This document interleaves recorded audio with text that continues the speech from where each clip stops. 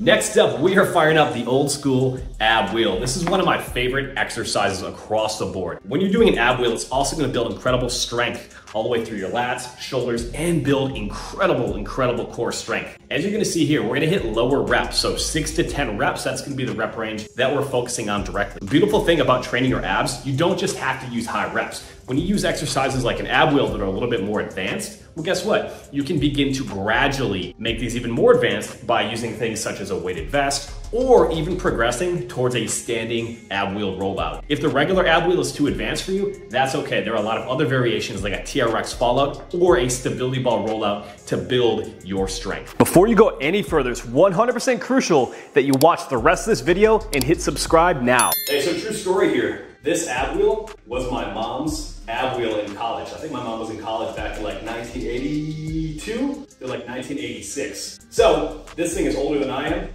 Mom, shout out, thank you for the abs. Anyway, so when we are doing an ab wheel rollout, here's what we need to understand. We don't want to shift our weight back where our butt goes towards our heels because that's actually going to take tension directly off of your abdominals. So the way that I like to do this is I'll start my hands directly underneath my shoulders in that joint stack position. And as you can see, my abs are already braced. I'm not flexed back, I'm not arched forward. Neither one of those is ideal.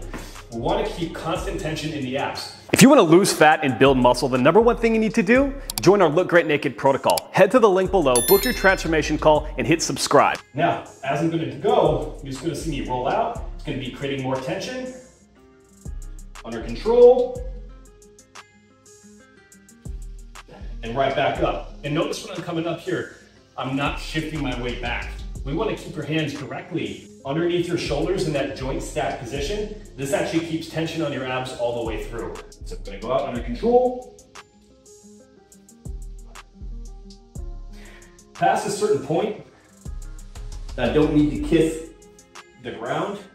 This can actually lead to a lot of dysfunction and frankly pain for a lot of people and losing spinal position. So if you're a couple inches above, that's completely fine. And so I like to go 3 sets of 6 to 10 reps on the ab wheel rollout. You can slow down the tempo if that's too easy.